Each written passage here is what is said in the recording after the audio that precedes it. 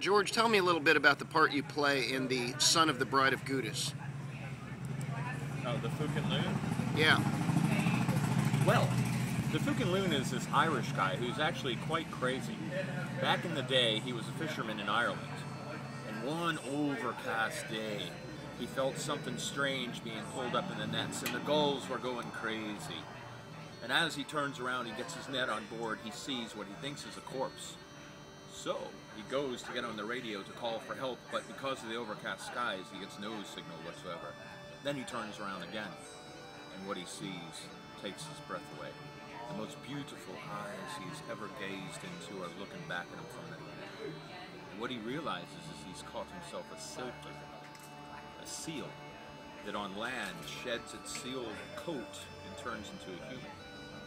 And as he's gazing upon this silky, she sheds her sealskin, and before him is the most beautiful creature he has ever seen in his life. And he asks her, "What is your name, love?" And all she gives him is a song.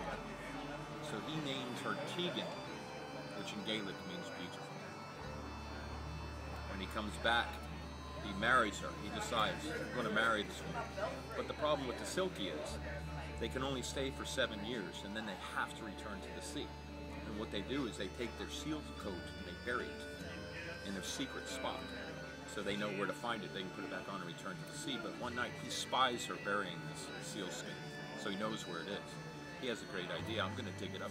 I'm going to wrap it up in my suitcase, and I'm going to take her to Florida for a honeymoon. And then I'm going to throw this seal skin in the river, and she'll never be able to return to the sea because we'll go back to Ireland, you know. But on one drunken night on their honeymoon, they're at this boathouse. They had rented a little cabin on the river, and he passes out drunk, and she finds the skin and realizes what he was up to. And in a rage, she dons her seal coat again and dives right into the river and swims off, and he catches her right when she's diving in, and she vanishes. And he has been there for years, ever since, waiting on her return, and he has sworn off life until she returns to him. And that's about all I'm going to say about it. And so this is what the Bride of Gootis movie is about? No.